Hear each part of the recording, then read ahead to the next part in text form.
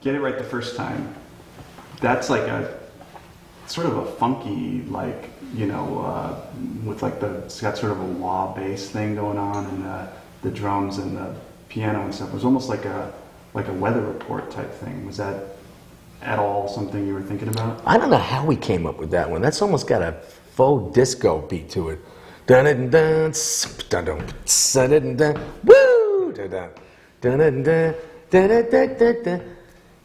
I don't know where that one came from. I don't know what to tell you about that song. I don't know why I wrote it. I don't know how I wrote it. I don't know where it came from.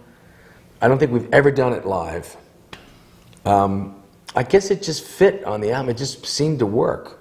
You listen to the album and it's tired and you go, yeah, okay. But I don't remember much about that at all. Was it a case of, well, we already have this kind of song, this kind of song, this kind of song. We just need something that sounds totally different than all of that? I think it maybe was just written as a relief to, the strength of other things. It was sort of a lighthearted moment. We thought we needed to just have a little breath, which is really, that's all it is. It's just breathing.